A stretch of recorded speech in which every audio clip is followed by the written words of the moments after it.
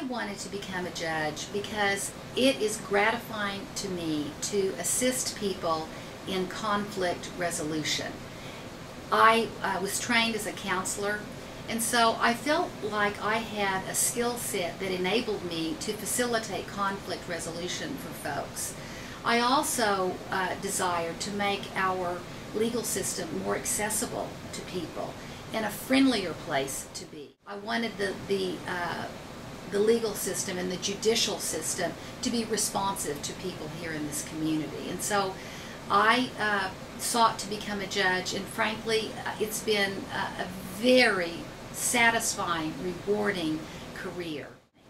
I want to continue to put into place programs that will make this legal system more responsive to our citizens.